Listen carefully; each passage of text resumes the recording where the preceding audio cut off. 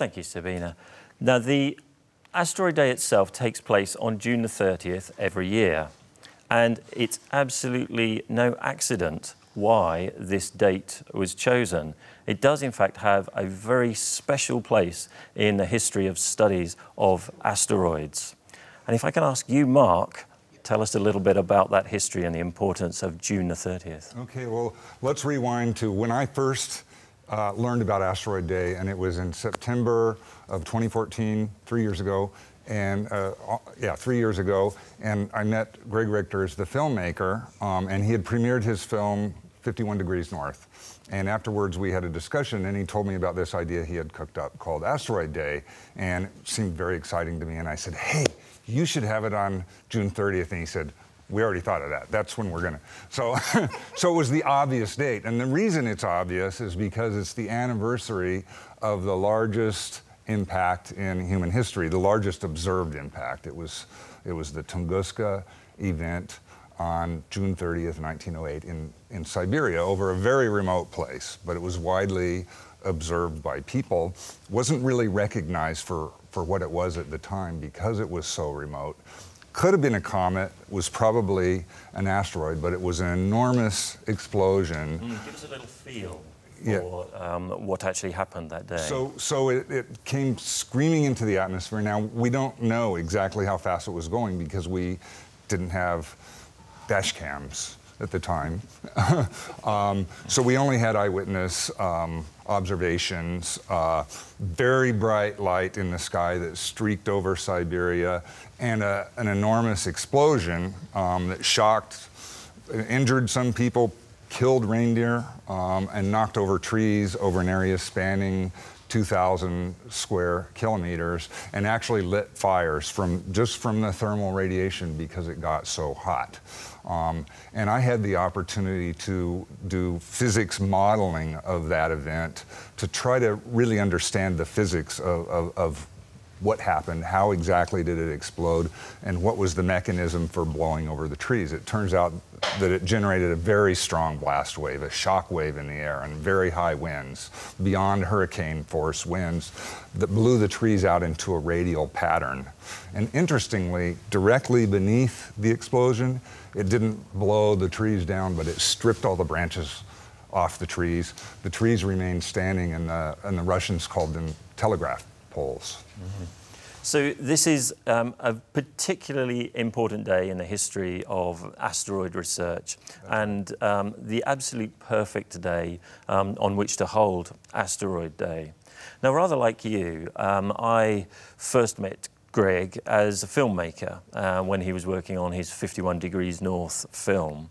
And then, yes, I got this telephone call saying, I think this would be a great idea. What do you think? Shall we do it? I said, well, how do you even start to do something like that? And he said, well, I've got an idea. And it was, I think it was the day after, he called me back. He said, Brian May's on board. He's going to help found this, and at which point the whole thing began taking on a life of its own. And Danica, I believe it was Brian May who introduced you to Greg. It is, it is. Brian May was one of our strategic advisors for our organization B612 Foundation, and he had been introduced to us by Lord Martin Rees and Peter Gabriel, and they're friends. Peter Gabriel's friends with Rusty and I, and so it was a natural fit. We were so excited to have Brian join us for B612, for the strategic advisors at B612. Mm-hmm. And Rusty, you were one of the co-founders as well of Asteroid Day. Right. So. Yes, Stuart, you know, one of the things that I and a number of others were concerned about with this idea, which is primarily public education about asteroids and many of the issues that are contained within the whole concept of protecting the Earth from asteroid impacts. It's actually a natural hazard. It's a cosmic natural hazard, but it's a natural hazard. But it's one that people aren't familiar with at all, aside from a few crazy astronomers and people like us. So one of the big problems is that when something like this happens, you can find all kinds of people, some who are very knowledgeable and others who know nothing at all about it, who are waxing eloquent to the public. And they'll tell all kinds of stories.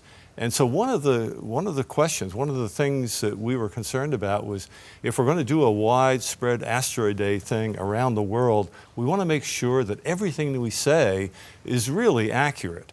And so Danica and I talked about it, and Greg as well, and we ended up forming an Asteroid Day expert panel. And the ADXP was essentially solely responsible for ensuring that everything that went out on our website and everything that we said was absolutely true, because the public has no intuition about, no natural experience and intuition of what's right and what's not right. So that was a very important quality control element that we put into Asteroid Day right from the beginning. And Doreen, you have been instrumental in getting the UN to recognize Asteroid Day as well. That's right. The UN is the only international organization which resolutions and decisions are respected by all countries in the world, by all member states. The UN comprises now 193 states, member states. So when we decided to organize the Near-Earth Objects Committee within the Association of Space Explorers, led by Rusty at that time, we decided to write a report, a very well-documented report about the asteroids, and where and how to propose this report to the leaders of the world. The only real possibility was through the United Nations. I used to be the chairman of the UN Committee on the Peaceful Use of Outer Space, and I made immediately the connection between our association and the COPOS, and then promoting our study, the asteroid threat, a call for a global response through the UN, it became a working document of the UN. And in the end, 3 years ago, the UN approved to organize two institutions, the International Advisory Working Network and the Space Mission Advisory Group. And besides that, there are working groups dealing with the asteroids, but the general population didn't know anything about what we do inside the UN, within the national organizations. And then this Asteroid Day came exactly in the right place, in the right time, to be accepted by the UN, promoted by the UN. I made a proposal at the UN on behalf of the Association of Space Explorers, and in less than 1 year it became a real event recognized by the UN and promoted by the UN now at the international level. Perfect. Patrick, very, very quickly, this is a day that's not just of value to the general public, but also the scientific community as well. Yeah, absolutely. I think Asteroid Day is a great opportunity to demonstrate that there are very different communities which are interested in the subject, and for very different reasons. And I think the public needs to know that these celestial rocks are not just pieces of rock like this. They contain a lot of information, and we can be interested for very different reasons.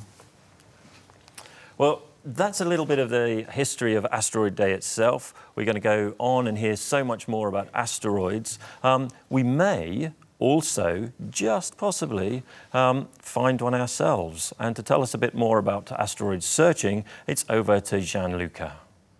So here we are trying to look for asteroids in real time, and for this, of course, we have the best partners in the world, and I'm very pleased to welcome Rose Matney from the Catalina Sky Survey. It's a big pleasure to welcome her here, while she is on the top of the mountain just hunting for near-Earth asteroids. So I really want to welcome her here live.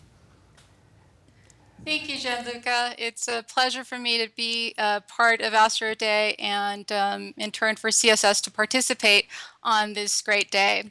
As you said, I'm currently on the mountain looking for asteroids. I'm on Mount Lemmon using the 1.5 meter telescope. And you can see right behind me, this is the control center. This is where I've been for the past 3 nights looking for asteroids, and it's been rather productive. Joining me on the hunt are my fellow colleagues, Carson Fools, who's just 4 miles down the road using our 0.7 meter Schmidt telescope, and Richard Kowalski, who's on follow-up duty using the 40-inch telescope remotely from the Lunar Planetary Lab at the University of Arizona. Back here, you can see is where I'm actually finding or detecting or validating the images to look for these moving space rocks. And I can show you what I've found in the last couple of nights. Sure. How is the weather by right now, Rose? Is it clear or not? Are you hunting or not for asteroids right now? Right now, my telescope is surveying for those space rocks. And the weather has been actually great for my 3 nights that I've been here. There are thunderstorms lurking in the horizon. By Sunday, it should probably be raining, so the forecast says. We'll see. But right now, the weather has been beautiful. It's clear, and our seeing is rather good. And the only thing is that we have the Milky Way right in the center of the sky, and then we have opposition pretty low. So it makes it a little hard to find those fast-moving objects. But like I said, I have been lucky, and I have found quite a few. So we are really curious to see your images. Thank you. Okay, let me share with you one image that I found, or one object that I found tonight. And could you see it? Actually, no. Okay, let me try that again. This is the good of the live, live event. All right, let's try this again. Take your time. I know how busy you are up there. After all, you are the highest of this planet to face the asteroid risk at the very first step of this ladder, So it is a pleasure to talk with you while you're doing this. It's a really pleasure. Thank you. Thank you for having us. You still can't see it? No. This asteroid is quite jealous to show, I see. Okay, let me stop sharing that screen and try once more. Please. And then we'll see what happens. Don't worry. This is, this is when we are live, Yes. In any, we have no problems, Rose, because we have also another slot with you later, okay. So we will back to you. And of course, we wish you good luck hunting for new asteroids, and we will stay with you again and learn more from you in 90 minutes, more or less. Thank you, Gianluca. Thank you for hosting us. Thank you so much. Thank you very much for having us.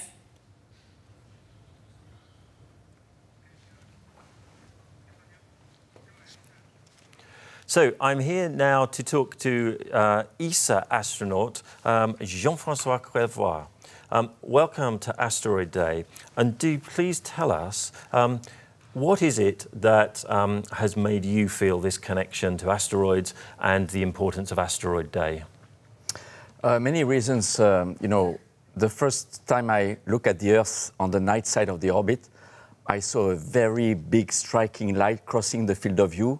And for many seconds, we were wondering, what is this? And then we realized we were watching a shooting star from above. And we thought we better not be below that shooting star because it was really bright.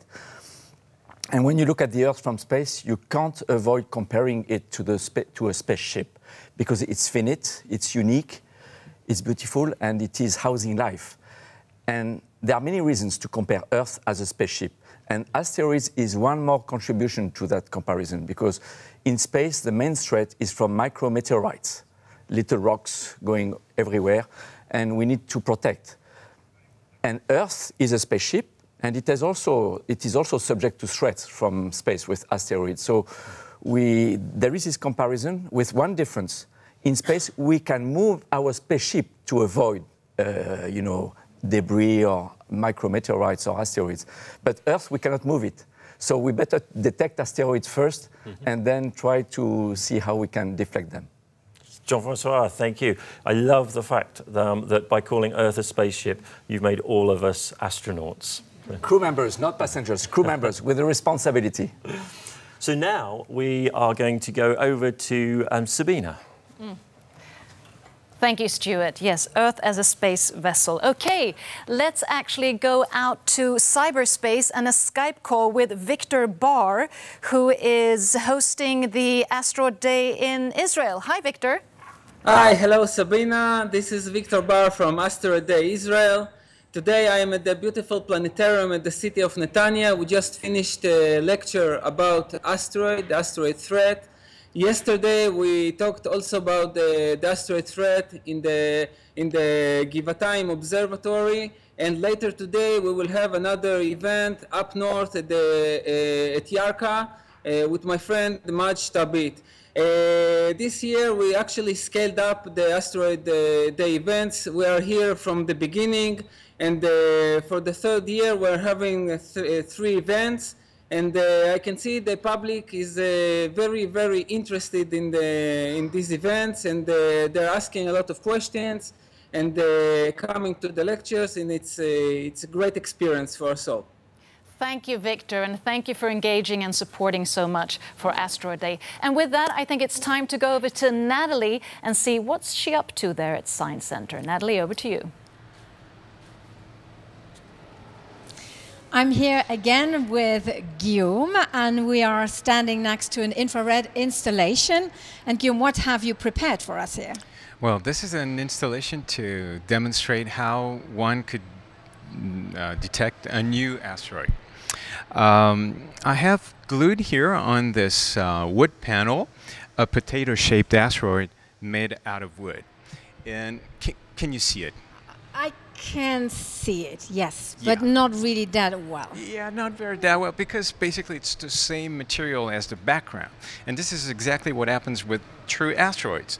They're basically black, dark as coal, and against the dark background of the sky, they're very difficult to detect with visible wavelength. And that's where infrared cameras come in? Yeah, exactly. Because since they're black, they absorb a lot of light from the sun and gets pretty hot, say 100 degrees or so. So they emit a lot of infrared, mid-infrared radiation.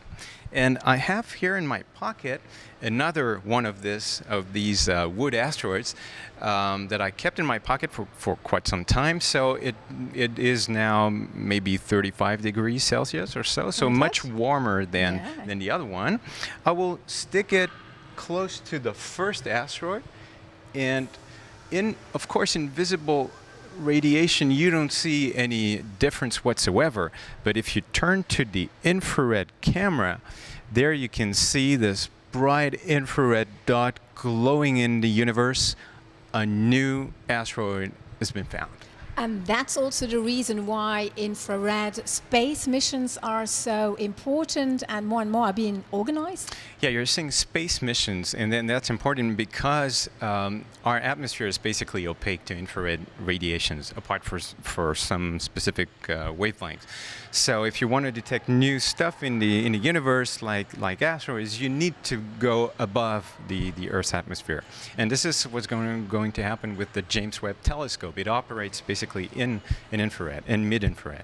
But you told me to bring also some shades. Look at these. Oh yeah. Well, the thing is, not only is the atmosphere opaque to asteroids, but plexiglass is also opaque to infrared. And so, if you wear these these goggles in front of the camera, well, you look like a rock star, basically. You see? I like that. Nice shades, huh? Yeah, great. But seriously, Guillaume, there are scientists all over the world right now who are searching for new asteroids. Mm-hmm. Which way exists to detect them? So there are many ways to detect asteroids, but the natural way, the most basic way, is to look at the sky with visible wavelengths, even though it's not optimal, but it works. You just look at a portion of the sky for several nights, and you identify the point sources that you have there. So you'll have background stars that are fixed, and if you're lucky enough, then an asteroid will be a glowing dot passing by in the foreground. So I hope today that we will find a new asteroid that will be a great present for the anniversary of the Tunguska event. And back to you. Thank you, Natalie. And I'm here to welcome Fritz Mäkler. We had Marco, your colleague, Fuchs, who was supposed to come, but he got stuck on the plane, and we're a pleasure to have you here.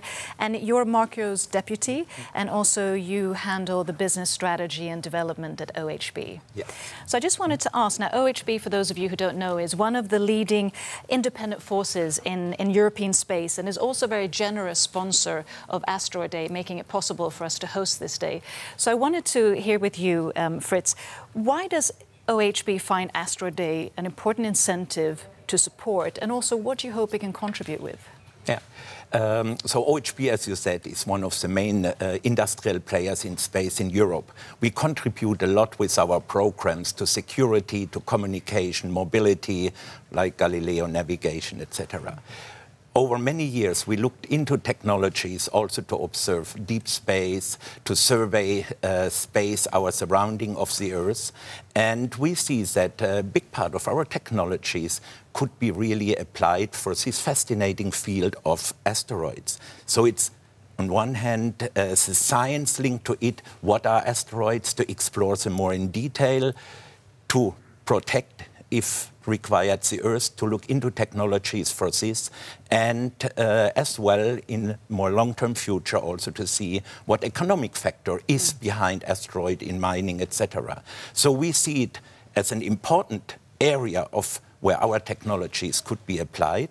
On the other hand, we also see it's a technology field, and we see by supporting this activity also a certain return to the society of what we, let me say, made and learned through programs we do for taxpayers' money to a large extent. So at this extent, 3 years later, you're happy with the progress of Asteroid Day so far? We are very happy with it. We support it. We also thought that Europe would go for a mission already last year by the ESA Ministerial Conference. We hope now with the Asteroid Day and with this type of activities, we can foster and support the awareness in Europe for this very important field, because at the end we may be asked why we haven't done something now to prepare it, because whatever has to be done cannot be done in a few days or weeks or even years. And I want to thank you so much for really contributing and helping us also facilitate that education and raising awareness. And with that, thank you very much, Fritz. You're with welcome. that, I'd like to welcome our host, Brian Cox, who is now here, and he will host this panel session that will give us insights on research collaboration. So, Brian, welcome, and over to you.